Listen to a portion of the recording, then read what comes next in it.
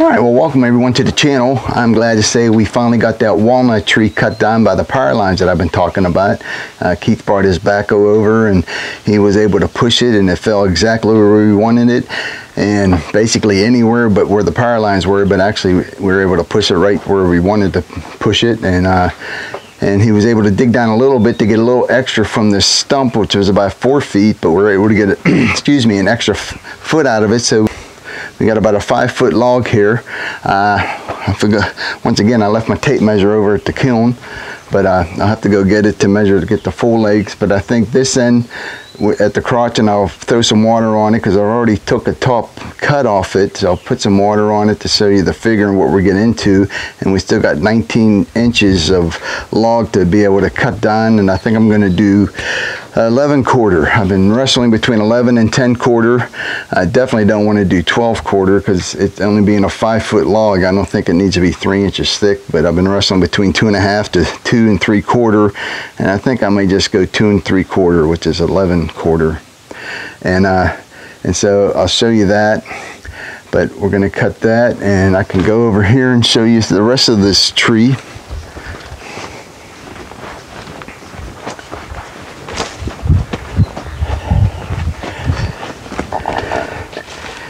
And here we go. We got this piece, which is going to be interesting with this branch coming off, and then this crotch figure. I might cut it off right there. I'm not sure. I have to measure. Maybe I can get even a little bit out of that far piece. But that's going to be a nice piece with figure. Here's another branch. That was the first branch I was able to get to, and I climbed up it and cut that off. And this is where I started running into trouble climbing the tree. This is going to be a nice log. It's got an S in it, but it's got these little knots, or I don't even know what in the world you call those. And then you got this knot, and over here, and it's got a little, it might even have a little twist to it. And so this should be a pretty interesting log. You can see there's a little bit of sapwood, but not a lot, and it's a solid log. It was a dead tree, but when I was climbing it and coming up to this S, as you can see it, and this thing was surrounded with vines, it was getting a little too squirrely for me. And I was getting a little nervous of continuing on, especially we had to climb up 12, 14 feet to get to this point. And but then I talked to my friend Keith, who I work with. He has a rocking company that I help him, and he said that he should be able to easily push it over, which he did. And so I was thankful for that. So we have this piece, and here's another, this one's a 12-foot log. It's got a little hole in the center there, so it'll be interesting to get into this. I think this is about 20 inch to 22 inch diameter, and here's some of the ash logs that I was talking about, which is about 40 inch diameter on this far end. And so we're gonna have to cut that, narrow that down a little bit, and even on this end, got some interesting crotch, but it's also gonna be too wide.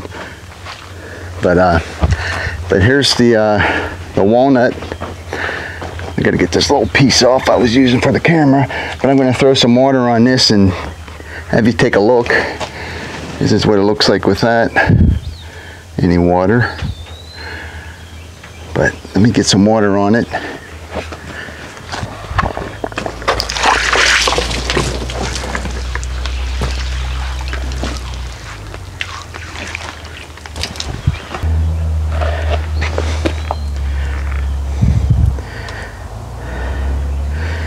Sure how the figure's coming out with this lighting, but it's got some nice swirls, and I mean this whole log is just like a crotch figure and a stump. And so I want to get to the other end without hurting myself. Get another angle. I gotta walk on the tracks. It's always fun to walk on the tracks. And they say it's all fun and games until it's not.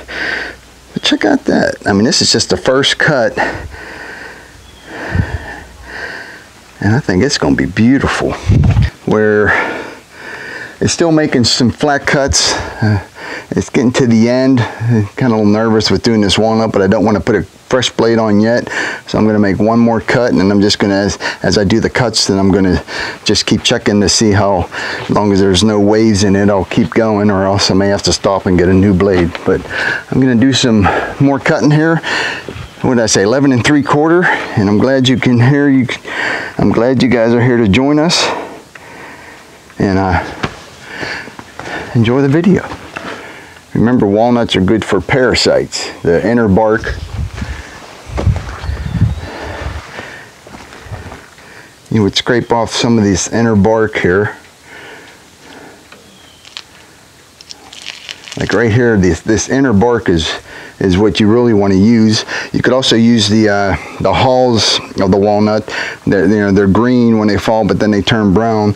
But you can also dry some of the hulls, or this inner bark is what you want to do medicinally. You would dry this. Let me turn that a little bit. You would dry this and store it, and you could use it for, I really don't know how, a walnut tea, but you can mix it with cloves and also wormwood, and it's great for parasites, as I said before. And that's good to know, especially because parasites can drag you down a little bit. But anyways, let's get started here.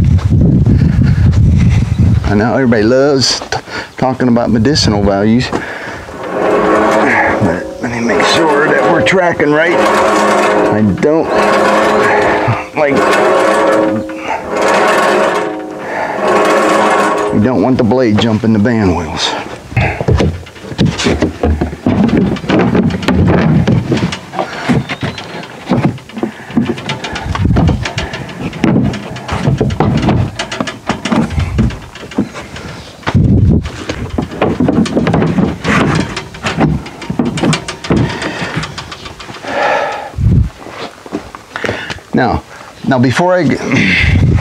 Now before I get started, we had a comment on someone talking about we got the log lifters on the wrong side of the sawmill, and I totally wholeheartedly agree to that. The issue was really, you know, I'm not the smartest and the sharpest blade in the box. I don't even know how that saying goes. That's how sharp I am. But the way we put the sawmill together is how they designed it and put it in the direction. And even on a commercial, if you would ever watch the commercial Master of Get Her Done, which is a commercial that Norwood has with the sawmill, you'll notice the guy operating on this side of it, but he's got it all hydraulics. We have everything hydraulics except for maneuvering the sawmill up and down. We got to manually move the sawmill up and down the tracks. He has it remote control or through hydraulics, but he has a log lifter on this side and the log rests on that side, and that's how we build it. Plus, during the directions, we also did everything according to the directions, but we ran into an issue when you put the log bunks on. They got holes here. Put the log bunks on, we got, for the log rest, they got holes for the log rest right here. And let's see my hand. They got the log rest right here, the holes, but they only have it on one side of the bunks. And we put the bunks on according to the directions, and we put the log rest the only place you could put them on. And when it comes to the last thing we put on was the log lifter, and we had an issue of if we put it on the operator side, which is how they even have the commercial, I would have an issue of as I come back and forth with the sawmill, I would have to step over these log rests every time. Now, I could probably deal with that. My concern is bringing it back. I would be, especially with filming and you know, you got your mind on 3, 4 different things, and if I'm in a hurry and I'm tired in this 90, 100 degree heat, and I just come back too fast and I trip over it, well, I can fall backwards and my head can hit the other one or whatnot. And you know, the older I get, the more clumsy I get. So we totally opt out for putting the log lifters on this side because I don't want to trip over them. So we had to put them on that side, and when we talked to them, they said, well, you can use the log dogs and even a log turner to help stomp it. But you know, they were claiming, you know, with their design, is the issue they were having is when they put the manual together, it was during COVID and they couldn't get everybody in the same room together, and even with the designs. So when it comes to the log lifters, there is needing a modification. However, if you're going to buy this machine and you're not going to get the hydraulics to manually move the mill up and down, I would strongly suggest to take this note of having these bunks to make sure that the holes on the bunks are on the operator side. And then once you can do that, you'll be able to put the bunks or the log rest on the operator side, and you'll be able to put the log lifter on the opposite side, and you won't have a problem.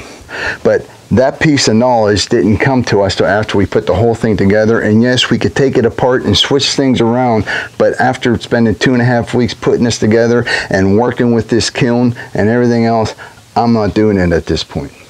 We're just going to deal with it. And so that's why, and I think I shared this earlier on in my videos, and you just keep moving on thinking it's common knowledge. Well, it's not common knowledge. And so anytime there's a question of why is our log lifters on the wrong side, it's because of the way it was designed. And you know, we in 2020 hindsight, we're finding out the modifications that it need.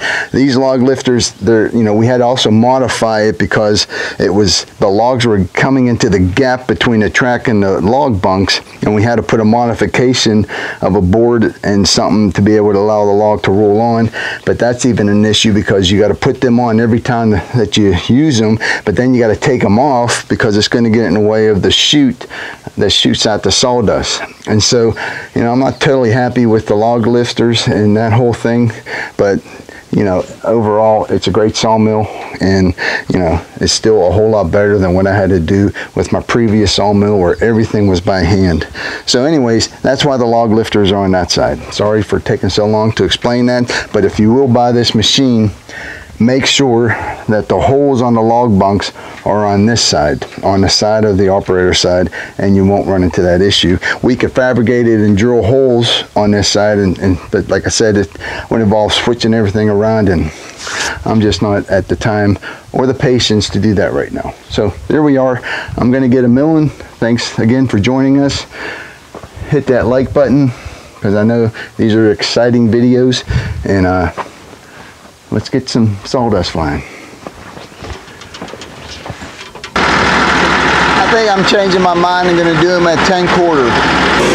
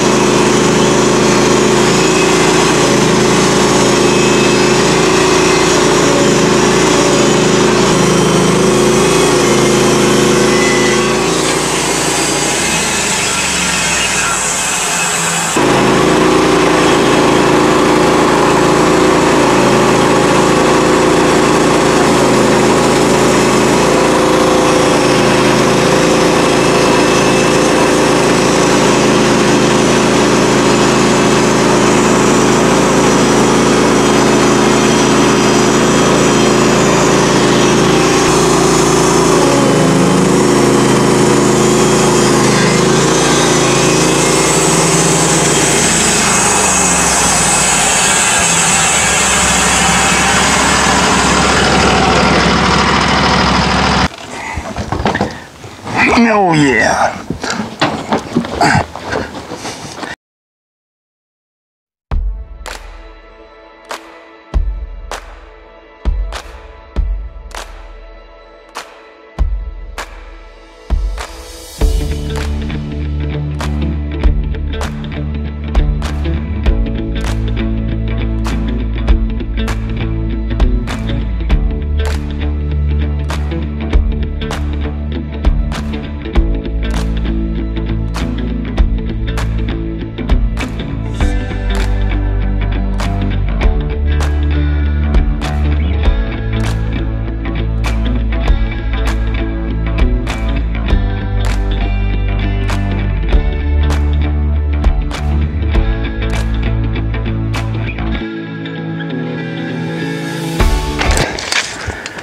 This piece from here to here, it's about 31 inches. And that's just a hair under 5 foot. It's 6 foot at this one, but this is the way to cut. Some guy who running a chainsaw didn't know what he was doing. About 24 inches that way.